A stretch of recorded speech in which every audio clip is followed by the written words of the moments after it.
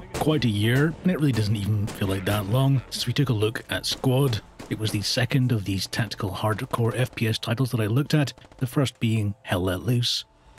Well, since we last visited its dusty climes, the devs have been hard at work, and indeed managed to do something that seems almost remarkable for any early access title, and that's actually release Squad 1.0. So, out of beta and into the bright sunshine of a released game, let's ask, Squad 1.0, is it worth playing?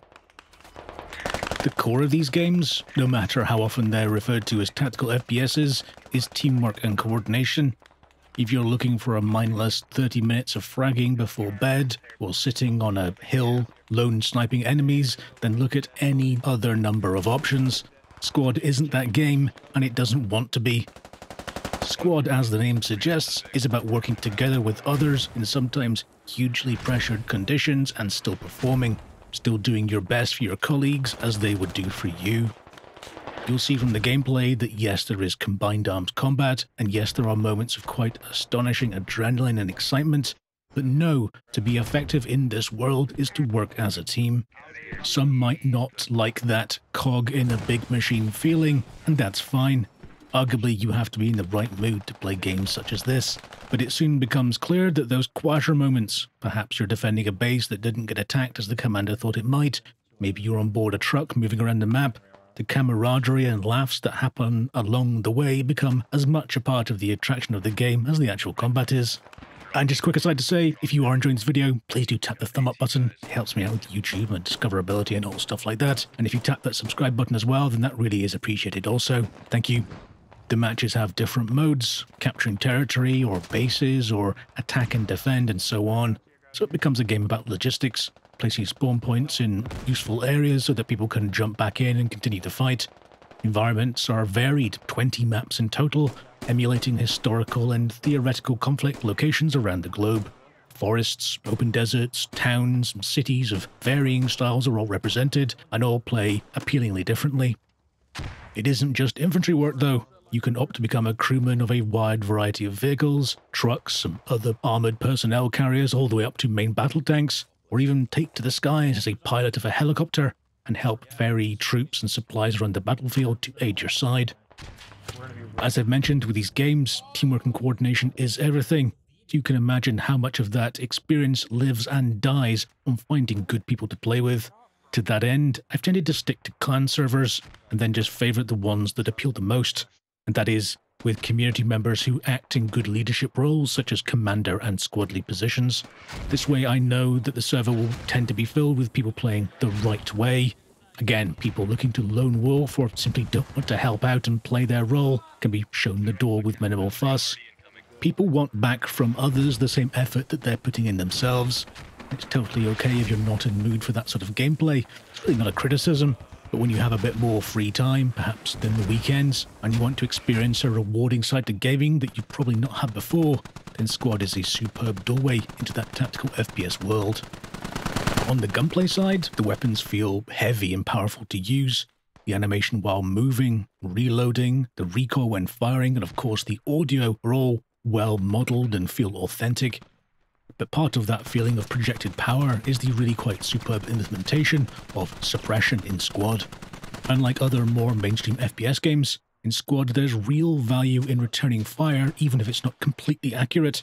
Simply firing near enemies will suppress them, darken and shake their screen, and make it difficult for them to maintain effective fire onto you. So if you have contact with the enemy, calling out to your squad mates, I think it's northeast in that tree line, and although that's not an exact location, it can mean that they can all fire in that rough direction, and you can put pressure back upon those people who attacked you. It's a much more realistic system than new players might be used to from other titles, but it really feels like an authentic portrayal of how things work in real life.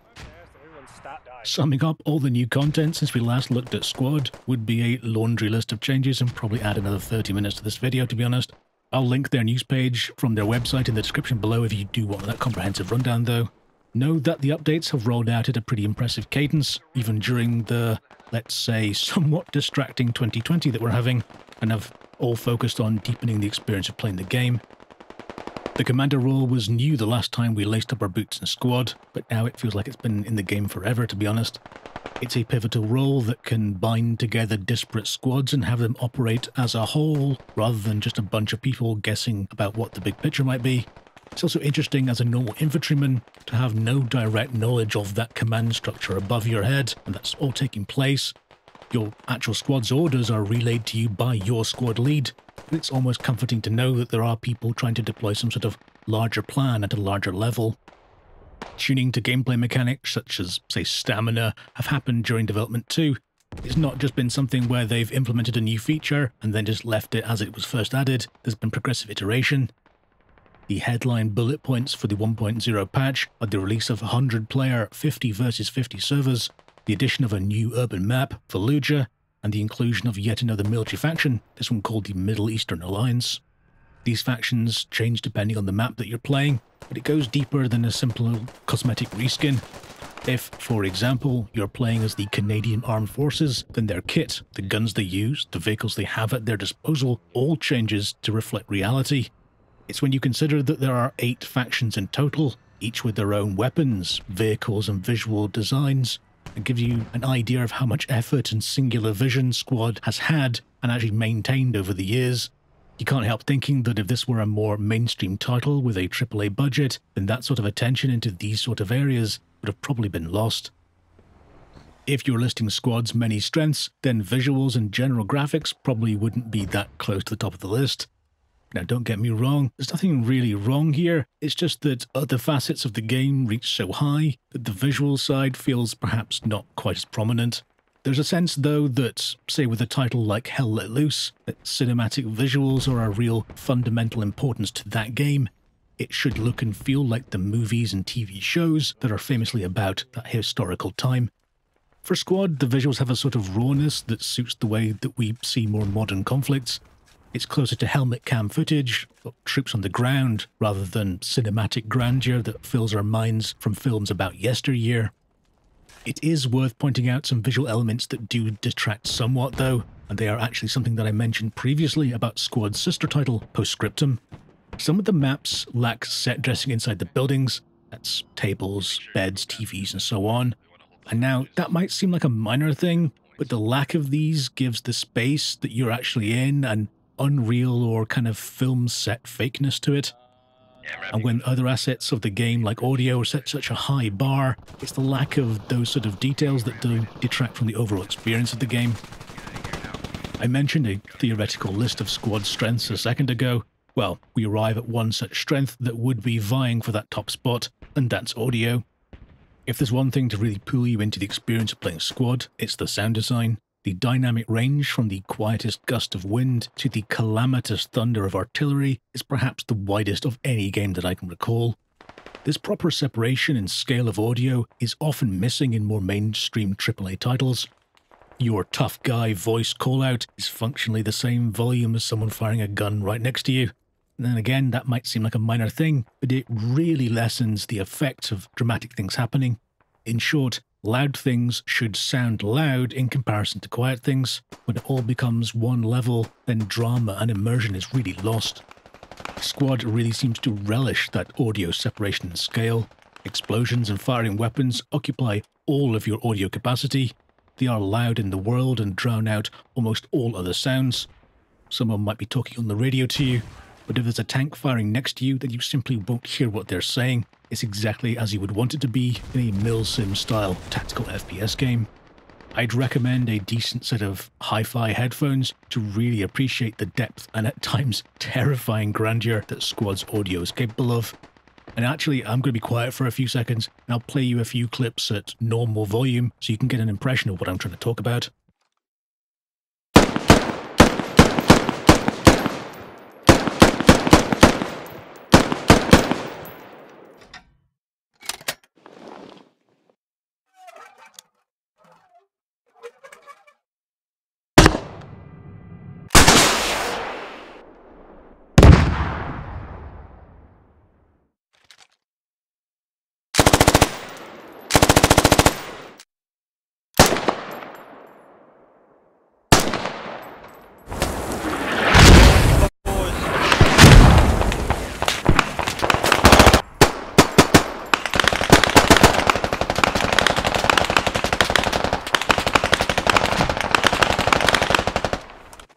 If you're looking for customization, well, in short, apart from being able to select what role and what weapon you use, then there aren't any options deeper than that.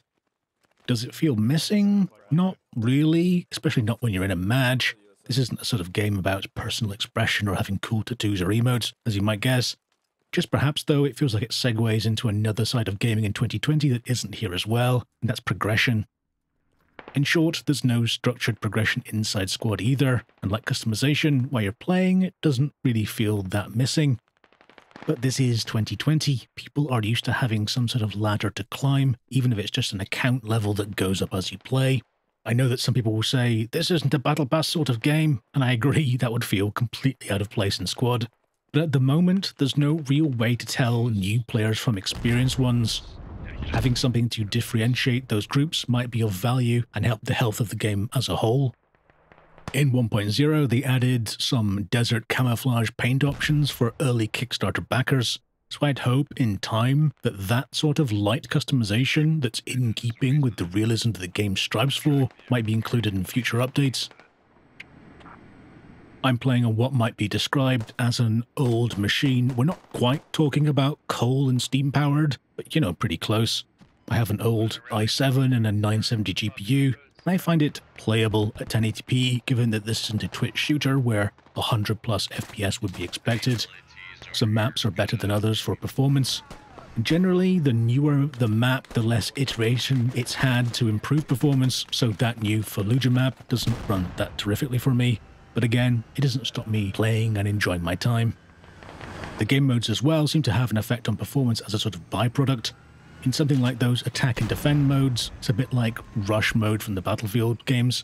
Well, they tend to focus the server population in quite a small area of the map. And I'm guessing that player density places significant CPU loads for network prediction and animation syncing and all those other things that need to happen in modern FPS games. So with 100 players, it pushes machines like mine just a little bit beyond their comfort zone. For a game that first became known in 2015, its launch in 2020 seemingly couldn't have gone much better. Player numbers from Squad have always been pretty decent. It's seemingly the most active and populated of the tactical hardcore FPS titles. But with the release of 1.0, those numbers have peaked at an all-time high of 15,000 players. And even a couple of days past that peak now, we're still getting almost 13,000 concurrent players each day. That's certainly good for the funding of the game, but I must admit being a little worried about that level of influx of new players and there being enough seasoned veterans around to take leadership roles and teach people how to play. If you're in a squad with all new players, then your experience is probably not going to be that terrific. You're probably going to have to run a lot, you're probably going to die a lot, and you're probably going to get pretty frustrated. So if you are someone who's played Squad for years, then I'd certainly encourage you to step up and show this influx of new recruits how to get the best out of this game. So, is it worth playing? If you like the idea of teamwork over fragging, doing your best alongside people you've only just met in the most arduous of situations, experiencing some of the best FPS audio in gaming, then yes, I'd say it's very much worth playing. Know that this isn't a COD or a Battlefield style game. Approach it without preconceptions of getting multiple frags per match, because sometimes it just doesn't shake out like that. Maybe you're driving trucks, maybe you're a medic picking people up, maybe you're crewing a helicopter. Know that frags are not the gauge of fun inside of Squad. Even though this game is now 1.0, there are still some rough edges. Of particular note is the rubber banding and jerky motion of flying vehicles compared to land vehicles.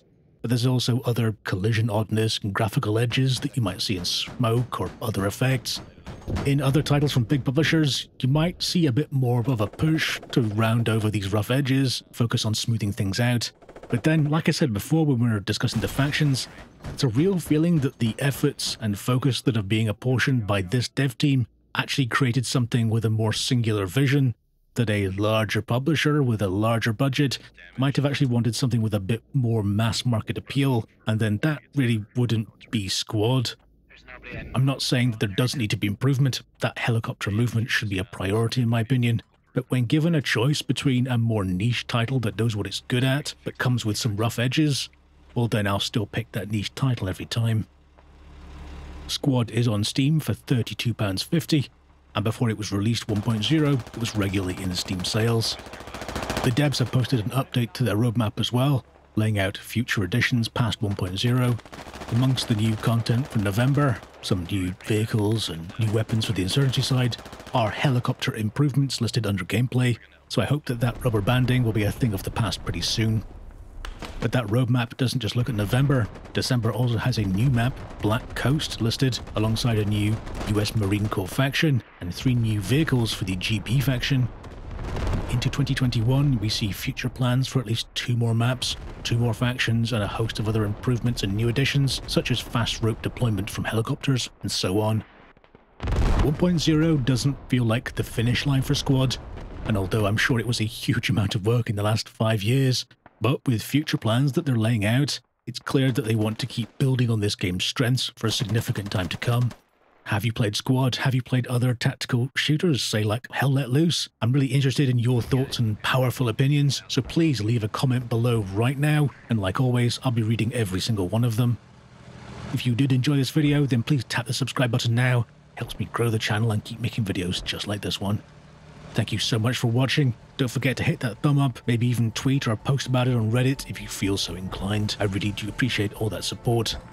Thanks again, and I'll see you next time. Take care.